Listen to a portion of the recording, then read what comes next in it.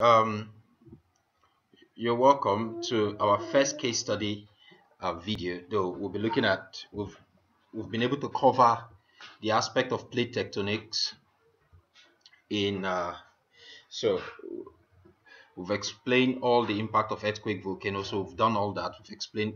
So this is the last part. It's a 7-mark question in IGCS. You don't joke with it. Case study is a 7-mark question, so you don't joke with it. It's as important as any other thing. So if you're writing paper 1 that carries 75 marks and you must answer at least 3 case study questions which give you 21 marks out of the 75, it's a whole lot. That is how important case study is. And I see case study as also an aspect you use to reverse certain part of the syllabus quickly, because it also gives you a total review of the whole concept you've learned. Now, for your 2.1 case study, they expect you to know a case study of an earthquake and a volcano. So you should look at the different aspects. They might ask you in an exam question, for a named area you've studied, describe the impact of an earthquake. Then I ask you, for a named area you've studied, describe the causes of an earthquake. So you should know there are two different aspects, but we'll look at these things. So for a named area you've studied, describe the management they used to manage the earthquake. So these are the only options that might come out in terms of earthquake and volcano. So let's dive into it quickly. Now, an earthquake, Christchurch, New Zealand. Now, you might ask you name of the area. You write it this way: Christchurch in New Zealand. Now, an earthquake has happened in that area. So the first thing you must give a general concept that will give the examiner an idea that you actually have a good knowledge of this place. Now, because this now have to do with causes. So you say an earthquake struck New Zealand, South Island on the 22nd of February 2011 at 12:51 p.m. That statement alone will give you a mark. Now, New Zealand is located on the plate boundary between the Australian, which is a continental plate, and the Pacific plate, which is an oceanic plate. Now, remember, we are looking at causes. An earthquake and volcano occur around plate boundaries. Now, they've given us the name of this plate boundary here. So, Australian continental crust and Pacific plate, which is oceanic crust. Now, this plate moves in two ways. They are destructive and conservative. Now, if you want to describe the causes of an earthquake here, you already know that they are destructive and conservative. Conservative in the sense that if they slide past each other, which lead to friction, which lead to buildup of pressure. Once the pressure is released, then it leads to an earthquake. Now, in the second option, destructive, is when the continental plate and oceanic plate comes together. Since the oceanic plate is denser, it has a density of 3.0 gram. In case you don't understand this aspect, you can watch the part 1 video on plate tectonics. It explains this whole process about continental plate boundaries. Now, the oceanic plate will move beneath the continental plate, but because of that point of collision, which now create a region of subsidence, then once pressure is being released at that point, it leads to an earthquake. Now, the epicenter was 10 kilometers away from Christchurch. That is, the epicenter is the point at which the earthquake reaches the earth's surface, while focus is the point at which it gets generated. The second highest populated city in New Zealand. So obviously, if that is the second highest populated city in New Zealand, then this earthquake will now have a major impact. Now, the magnitude is magnitude of 6.3 on the Richter scale, with a shallow focus earthquake of around 5 kilometers below the surface. Now, you've described it. This description, if they ask you for the causes of earthquake, will give you at least a 7 mark. Now, moving forward, you see, this is a map. I want to use it to explain it in detail. Now, you have the Australian plate. You have the Australian plate and the Pacific plate. And this here, you have Christchurch. So Christchurch is located somewhere here. And both these plates are the major cause of the earthquake. Now, they said it's also a it's a destructive and convergent conservative plate. So if you look at the arrows here, you find that they are moving side by side each other. So for them to be moving side by side each other, then there is a buildup of friction, and this buildup of friction can now lead to build-up of pressure.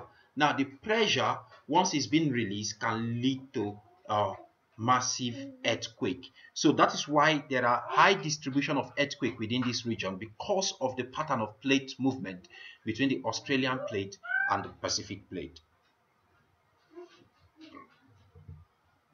Short-term effect. Now, this diagram is taken up from Christchurch, so you can see how devastating it is.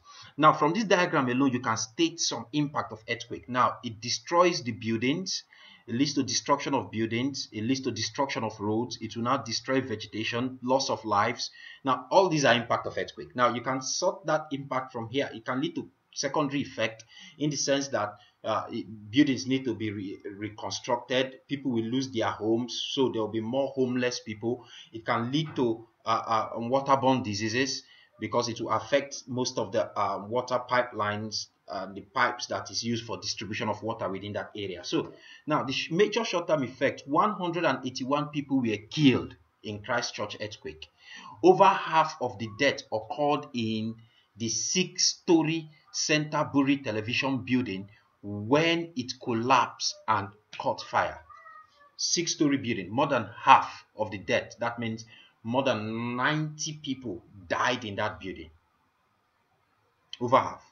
Now, approximately 2,000 people were treated for minor injuries, and 80% of the city was without electricity. So all the all the electrical lines that helps to distribute electricity within the city were also destroyed as a result of this earthquake. So 80% of the city was without electricity. Now, long-term effects. Now, although many buildings did not collapse, some were demolished because they were unsafe. 10,000 houses would need to be rebuilt. That's a long-term effect. Could no longer host the Rugby World Cup. They were supposed to host the Rugby World Cup in 2011, but because of this earthquake, they did not host. They were unable to host the Rugby World Cup. Now, overall economic cost. This earthquake cost the economy of New Zealand 3.5 billion New Zealand dollars. That's serious cash. Okay, management. So if you are asked, describe the management of earthquake. So we have short-term management, we have long-term management. Short-term management: a full emergency response plan was in place within 2 hours of the earthquake happening. Within 2 hours of the earthquake happening, there was a full emergency response plan. This is a more economically developed country. It cannot be done in a less economically developed country. We'll be waiting for foreign aid. Now, the Australian and New Zealand police enforced condones and organized evacuations. 27,000 chemical toilets were flown into the area as sanitation and sewage work were damaged. Because of sewage and sanitation that were damaged, 27,000 chemical toilets were flown into the area for the people to use. Now, we have a long-term management. Now, insurance company paid $898 million in building claims. Text message alert system were put in place. Buildings reinforced with flexible steel that moves with the ground during an earthquake, so it will not collapse. So they now have to construct earthquake-proof buildings. Use of monitoring equipment to detect movement of plates, so that there will be early evacuation of people before it occurs. Now, a volcano. Pronouncing this word is quite a very big problem for me, as not just as an individual. I've tried so many times to pronounce it, but my student end up helping me to pronounce this particular word, whether it's sorry. So just know that earthquake called this took place in New Zealand. It took place in Iceland. So you need to learn the spelling. It's very important. Now, causes of this earthquake in New Zealand. You see, Iceland is located at the mid-Atlantic ridge. Now, between the North American and the Eurasian plates. So you see now we are looking at, you cannot describe the cause of an earthquake at a case study without stating the plate. So in this case, it is between the North American and the Eurasian plate because they move apart. So the North American plate here and the Eurasian plate, from the diagram you can see they are, with the arrows, they are all moving apart.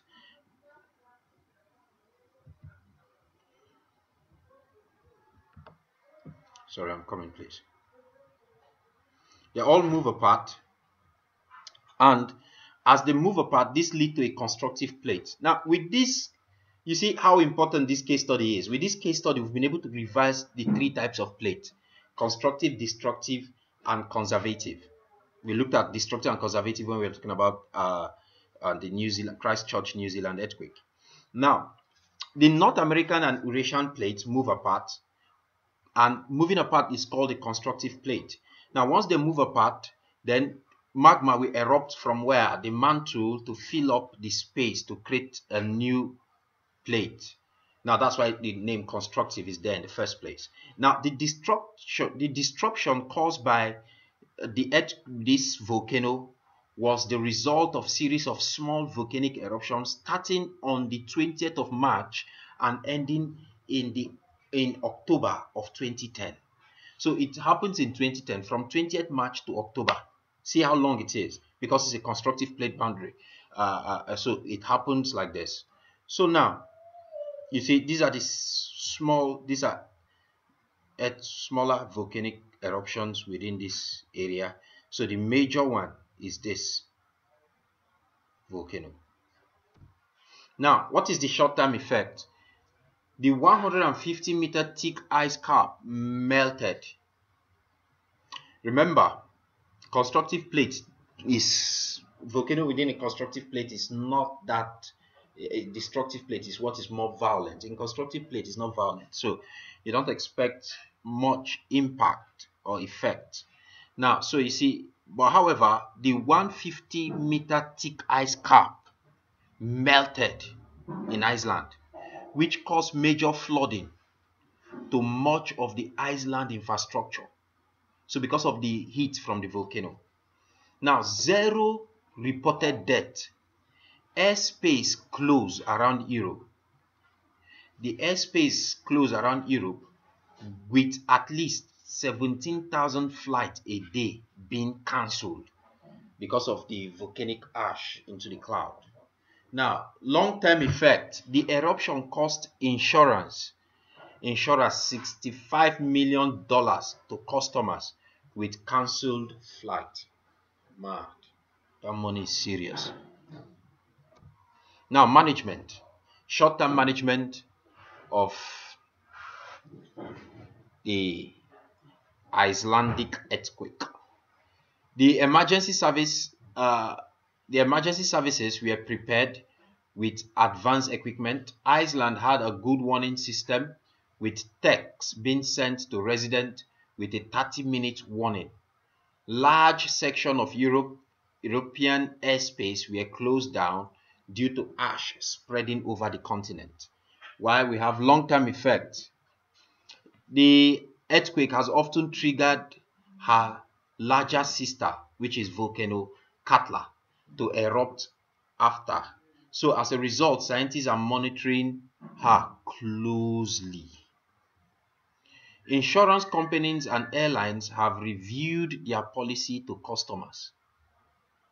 Some airlines have built ash monitoring equipment onto their aircraft for more safety. Now, that's it about the case study you need to know in relation to plate tectonics. So if a plate tectonics question comes out, there will be no case study outside what we've discussed. So we'll look at past questions though. So when it's time for us to look at past questions, we'll now still make reference to this. Have a nice day. Thank you. Bye.